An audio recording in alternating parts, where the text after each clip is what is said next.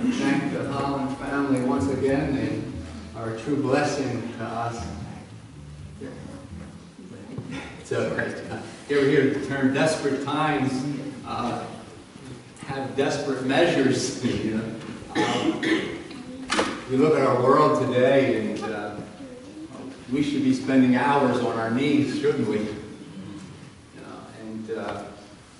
But desperation is not necessarily a bad thing. And, there are many things that drive us to a point of being on our knees. And I'm not talking about the small things like trying to put together my grandkids' toys on Christmas Eve. I don't know if you ever tried to put together a battery-operated ATV, and I missed the page where it told you how to put the wheels on the axle, and I'm saying, how does this thing work? And I laid it down 3 times and said, I just can't do this. And sometimes I think in life we do that too. I just think we can't do this. I'm not able to continue on any longer. My wife came over, as smart as she is, she says, open the paper, it shows you how to put them on. Oh. So I did that, and then it was simple after that. You know why? I read the directions. Praise the Lord. But this morning, we're going to talk about hanging on by a thread. Has anyone ever felt like that? Ever felt like they just can't go on, that they're at the end of their rope? And the term of the end of the rope, there's no rope left to hang on. But there's always an answer, and it's found in Christ. And this morning we're going to look at 2 individuals that were really at the end of their rope, and they were desperate. And I questioned, is there anything good that comes out of desperation? And I found a number of things in the Scriptures, and what it is this. The good that is found in desperation is it drives us to Jesus. And that's what we're going to find with these 2 individuals. One, the name is Jairus, and the other one is unnamed, of a woman who had an issue of blood for 12 years. And she came to the end of her rope, as Jairus came to the end of his rope, not knowing what to do with his daughter lies sick at home. So we're going to look at the text. It's in Mark 5, and we're looking at verses 21 through 30. But the text really goes to the end of the chapter. But there's some points we want to draw from this. One of the most important points is this, that desperation does drive us to Jesus. We could go one way or the other, but how many know that He has the answers to all things? Has any of you here this morning have tried it your own way? In desperation, we've tried to work things out on our own, or we've asked advice from ungodly counsel even at times, and thought that things were going to work out correctly, but only to find ourselves in a deeper pit. I'm not saying a deeper pit of financial, but a deeper pit of despair. You see, and I say, well, what am I going to do? I just don't know where to go or what to do in this situation. That God always has the answers for all things. He has healing in His wings, and that's not just a physical healing. He has the spiritual and emotional. He makes the whole body, mind, soul whole again as we come to Him.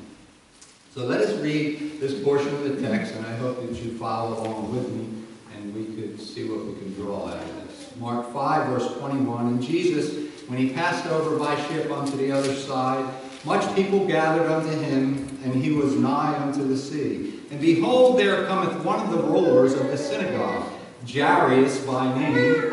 And when he saw Him, he fell at His feet. And he besought Him greatly, saying, My little daughter lieth to the point of death.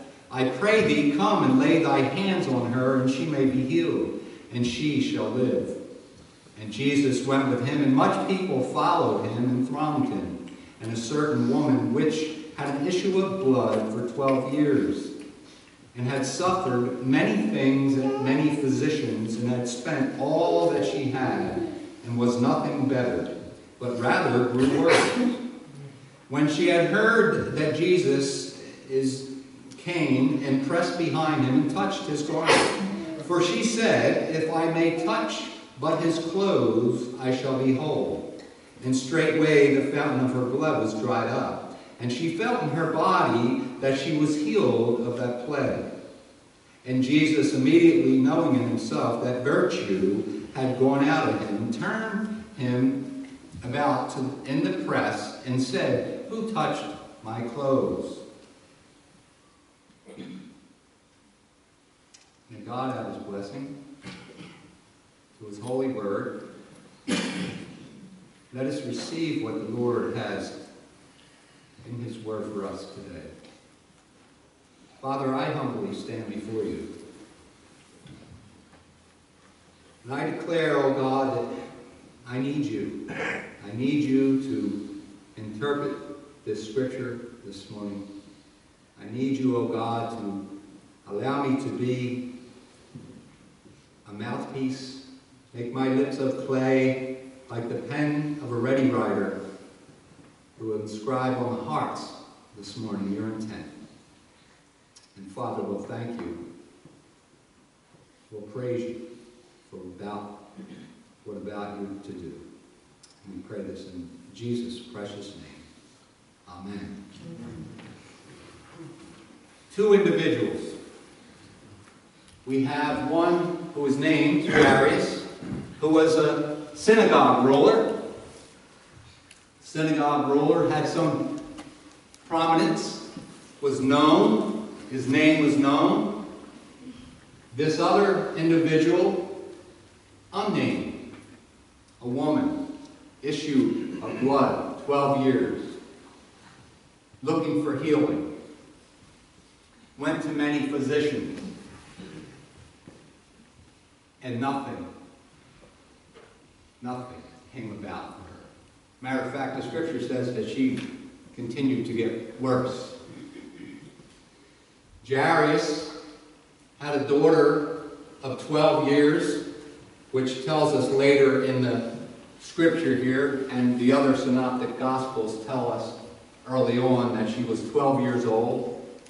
I thought about that for a moment, that Jairus had 12 years of joy with his daughter. This lady had 12 years of suffering from an infirmity. There was two wide or broad spectrums. Jairus, probably rich, popular. The woman, probably poor and obscure. The woman was unable to attend synagogue because of being unclean.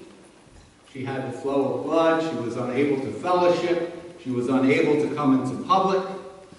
Jairus, he was one that was able to be around in fellowship. And why am I saying that?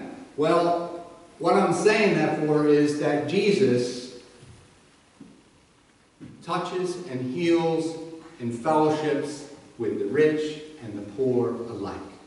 There's no distinction there. So what do we gather from the two in this text? First, we find Jairus, the synagogue ruler, came and fell at the feet of Jesus. Desperation drives us to where? To the feet of Jesus.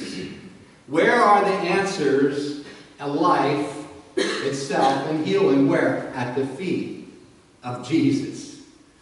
Both Jairus and this woman that is unnamed were driven to the feet of Jesus.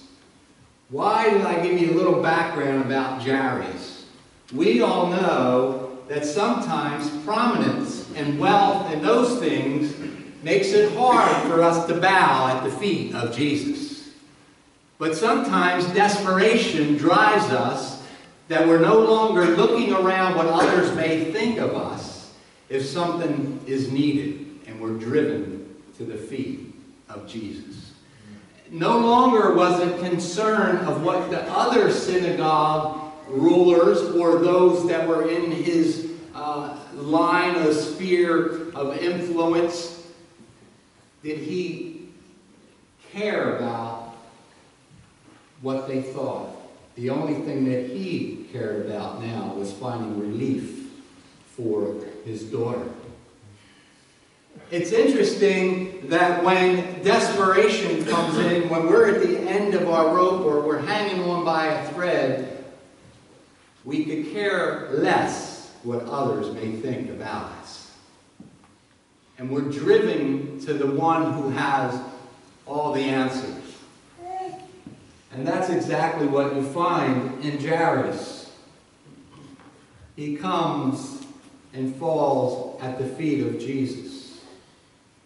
And all of his prominence and pride is now put aside. Do you know that pride can keep you from kneeling at the feet of the Lord Jesus?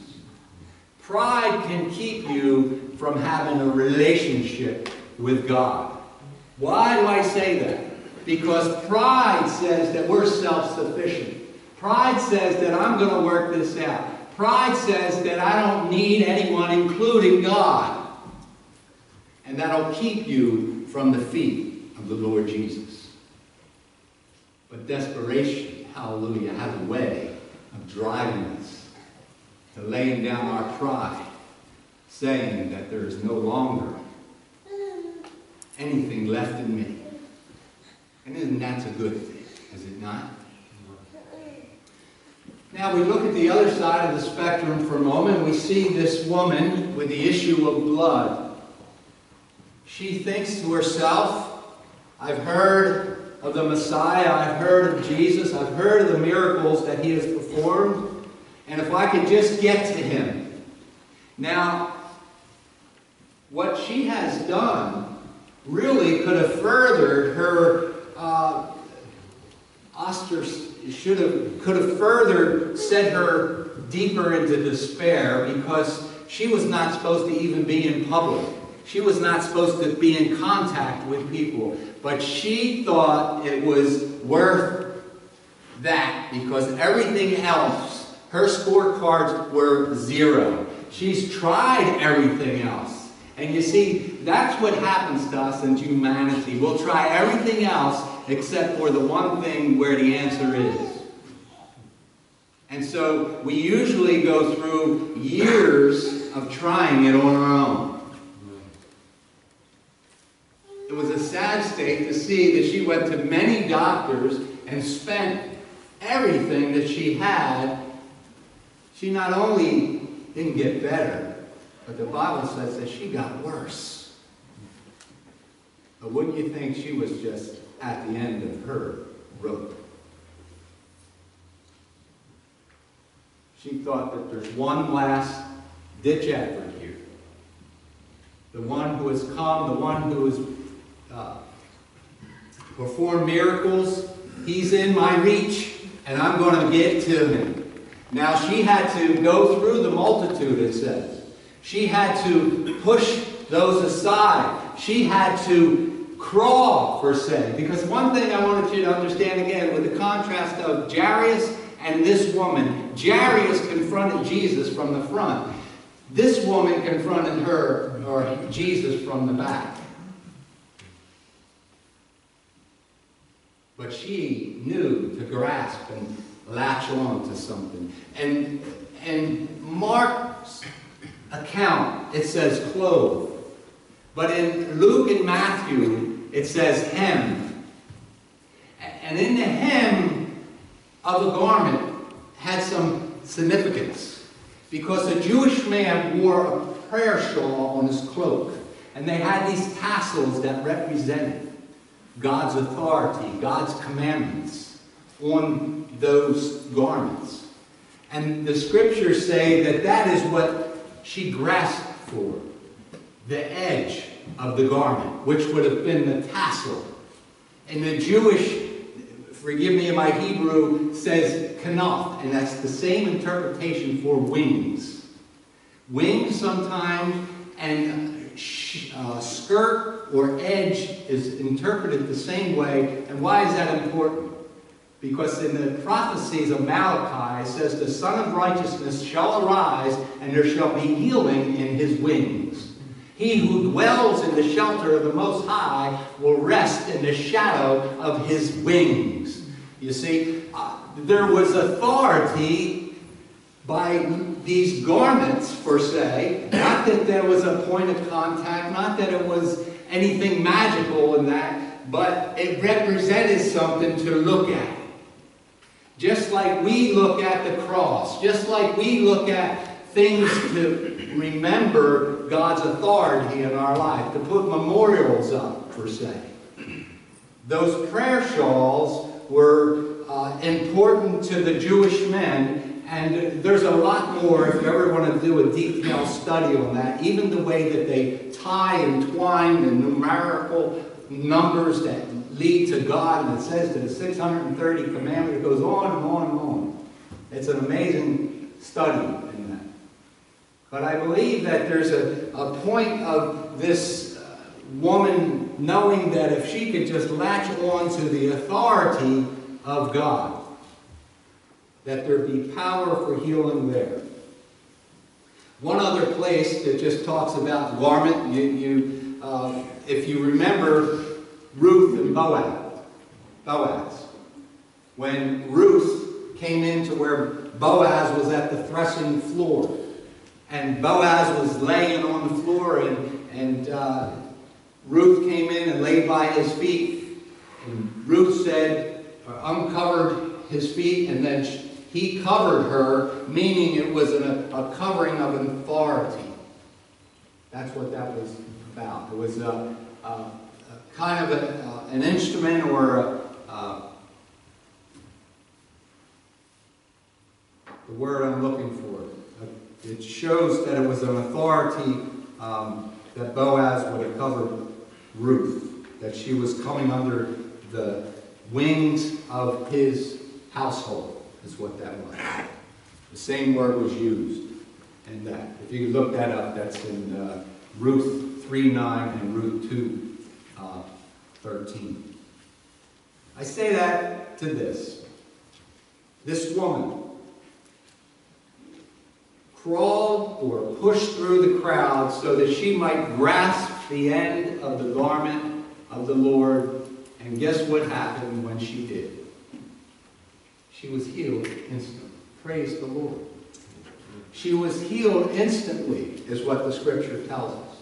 And it says that virtue, virtue here means an excellence or even a moral excellence, but most translations say power. Power came from Jesus when he was touched. Now, what's important about that? Many of us are content to just be around Jesus. Many of us just like to be in the environment of Jesus. And guess what? There's no power there. Guess what? There's no power for deliverance. There's no power for joy. There's no power to praise his holy name. The only time that the power flows from him is when we can reach out and touch him. You see, are we desperate enough to reach out and touch Jesus? Are we desperate enough to bow our knee before him? Are we desperate enough to call him Lord and Savior? Are we too proud to say that? But I'm here to tell you, if we're not desperate enough, no power is going to come into your life. If you keep on doing the same old things, you do what you do not want to do, you keep on being overcome by anger, and you're still the same old individual with attitudes, you're still the same individual that has maybe some hatred towards somebody, I'm telling you, there's no power in your life. But God wants to pour that power into you, and it only comes as we kneel before him. And the virtue, the excellence of Jesus is poured into you. It is a transfer, you see? And God places that on us.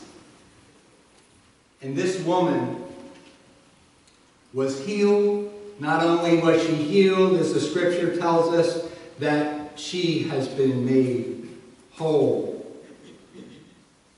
You look at verse 34, and it says, Jesus, when he found and turned to her. You notice when it says here that who touched my clothes? Do you think that Jesus didn't know who touched him?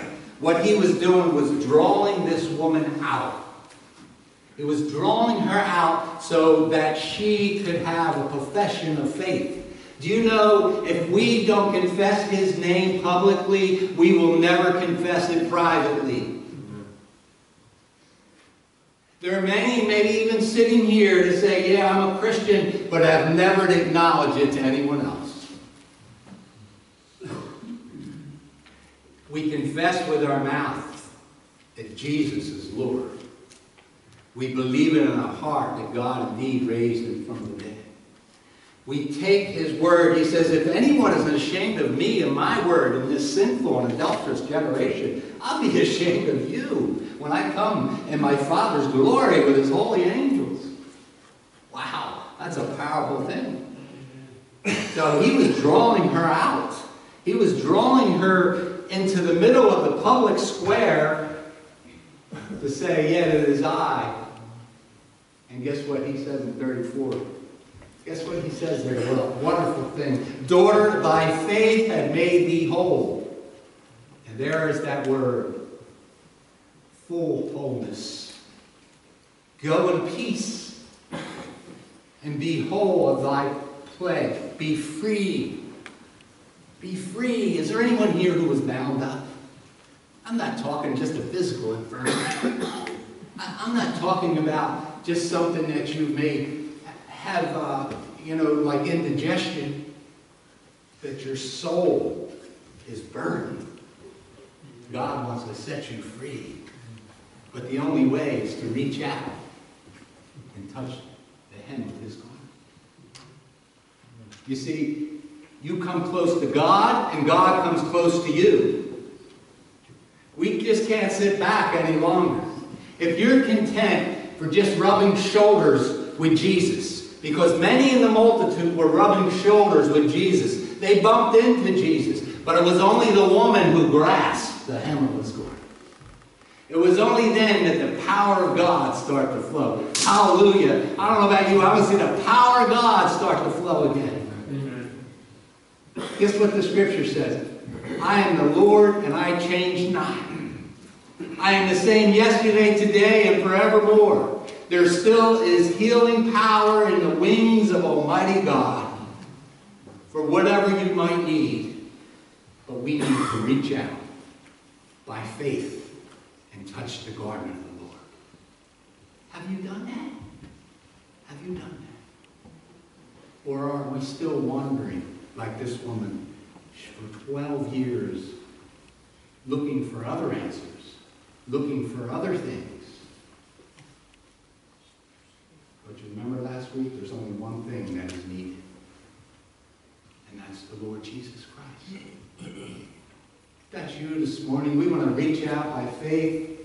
We want to touch the Lord. We want to embrace all that he has for us. Do you know that all that he has for us is yes and amen in Christ? What a wonderful thing that is. There's not only just a physical healing, but there's mental healing. There's emotional healing. Then there's the relational healing. Because this woman who was ostracized now was brought back into fellowship. Hallelujah. She's able now to be back in fellowship. You know why? Because she's deemed clean. You know that how dark and black and dirty my sin was? But there is no darkness or depth or dirtiness that the Lord cannot heal and reach to and deliver from. Praise the Lord for that.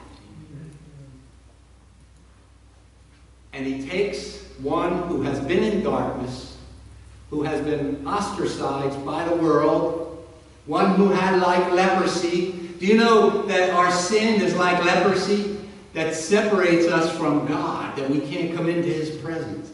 But thanks to the Lord Jesus Christ, by the hem of his garment, we are invited into the presence of Almighty God. Our sins are forgiven. They are cast as far as east from the west. We are washed clean and made whole. The issue of blood ceases to flow. All our uncleanness is gone. And he says, although that your sins were like scarlet, they shall now be white as snow. I don't know about you, but that's good news. That is good news. You have a fresh start. This woman got a fresh start. Do you think that she was dancing in the streets? I bet you she was. I bet you she was saying, hallelujah, praise the Lord. I'm free from my infirmity. See, the problem is some of us don't even know that we're tied up. Some of us don't even know that we're bound over. Guess what? Happens too when you touch the hem of the garment. We are transferred from darkness to light, from death to life, and our eyes are finally open. Many of us have been walking in darkness, and it's only light in His presence. Are you desperate enough? Can you lay down your pride enough to come to the edge of His garment?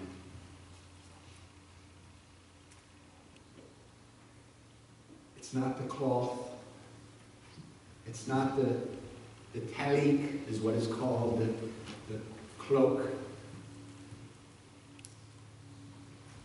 It is the power from God on high that we receive by faith and trusting in the Son of God, what He has done for us on Calvary. He's died on that cross so that you and I would have a new life. I said it on Thursday evening.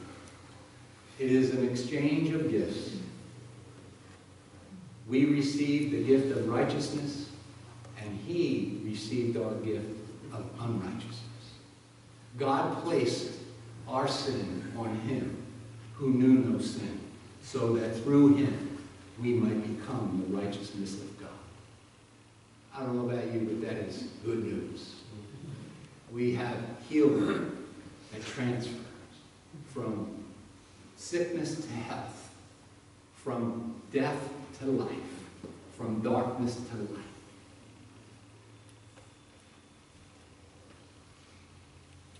Do you know, if you're hanging on by a thread today, Jesus is holding the other end. He is able to keep us from falling and to present us before His glorious presence without fault and with great joy. If you're at the end of your rope and you know that, then just bow with me for a moment. And I'd like to have a word of prayer, knowing that if you're just holding on and you ask Jesus to hold you, He will. You've never been saved. What I mean by that, never trusted Him fully. Never believed His death, burial, His resurrection. And then live for Him all the days of your life. Desperation is not a bad thing. Desperation may be the only thing that is going to drive you to the feet of Christ. I think many of you here have come that way. I myself has. That is what brought me to Him. So therefore I'm thankful. So God, as we conclude learning about Jairus, learning about this woman, by the way, Jesus did heal His daughter, if you read the end of the story. Father, we want to thank you, Lord, for your word is eternal. Father, it stands firm in heaven. Father, it is true. God, we're able to build our lives on. We thank you, Jesus, for saving us. If you, this morning, are at the end of your rope, if you are in despair, that is not a bad place to be. Tell the Lord, by faith, you are grasping now to hold him as he holds you. Father, bless your people this day. Give them your peace. Thank you, Father, for your word which has encouragement to us. Thank you, Father, that you don't leave us as we are. Thank you, Lord, that you are ever drawing us unto yourself. And I pray for those in the sound of my voice today, Lord, that they also, that may reach by faith and grasp onto the one who can heal them and save them and deliver them. Jesus Christ, our Messiah. In his name we pray. Amen. God bless you. Yes. Stand in wife. Stand in testimony. I have to, yes. As the Lord said. Many years, I've found myself in those places of desperation, and it has led me to the feet of Christ. My first experience on my knees before him brought me to salvation. And but there's been desperations, whether it be for myself or people that I love, different situations. A few years ago, we had company. We received a call to come to the emergency room. Our oldest daughter was there, and she was in a dire situation. And I remember that it was so desperate, and we were there, and she went into a seizure, and she went into a fetal position. And they kind of ushered us out of the room. And I remember standing in the hall, and they wheeled her out. We saw her in the fetal position, and they said that they were going to take her to have an MRI to see if she had permanent brain damage. And that was desperate. And right there in the hall of the emergency room, I fell at the feet of the Lord. And I wasn't aware of anything else. But I knew that only he had what she needed. And he was good, because there was nothing on that MRI. And over the years, I was desperate for her salvation. And so many times I was down at the feet of Jesus for her. And God has been good. And he's heard those prayers because she has gotten saved. And she has been on fire for the Lord. And those desperate prayers have been answered, but they were not answered by anything that I could have done, but only by what Jesus Christ could have done. Desperation is a good thing. And if you're there, it's because Jesus is calling you.